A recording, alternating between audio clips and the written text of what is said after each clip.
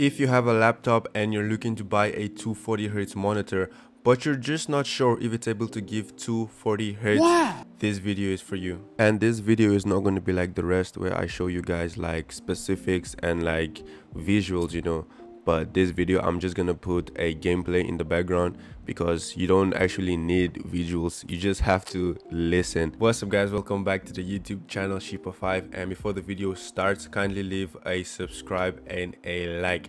I know many of my viewers have a laptop and you're obviously looking to connect a monitor because there's so many benefits of the monitor. The bigger screen, the less input delay, everything is just better with an external monitor. So I've realized that most of you guys have an HDMI 2.0 port and you keep asking me, are you able to get 240Hz?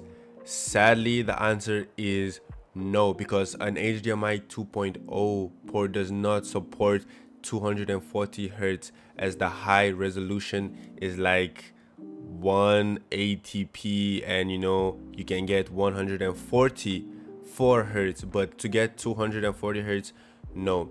With the HDMI 2.0 cable, you're actually able to get 4K with 60 Hz, but with 180 resolution you can get 144 Hz. But to get above that is no.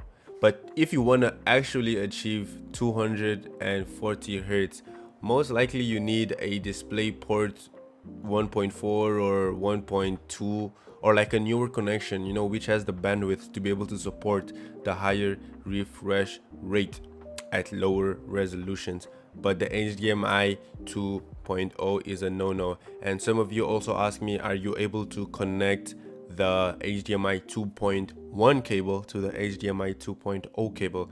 Because the HDMI 2.1 cable actually does give you, it has the capability of giving you 240 Hz.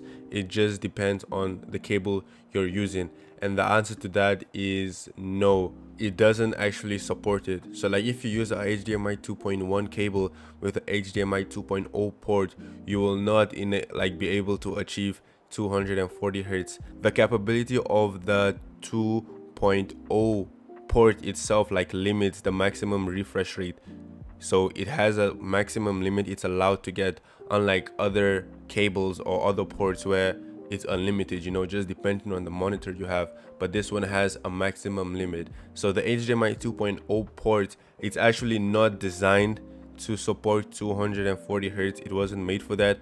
But regardless, the cable is used, you can use the cable to get 144, but to achieve 240, you'll probably need a device. I'm telling you guys, you need a laptop or a PC that supports, probably need a cable that supports HDMI 2.1 or a higher speed interface, such as the one that I keep telling you guys to get, which is an DisplayPort 1.4 or a higher one. Like with my laptop, I have the Type-C, I have the DP 1.4, and I have an HDMI port. I'm not sure if it's the HDMI 2.0 port, but I'll check into that.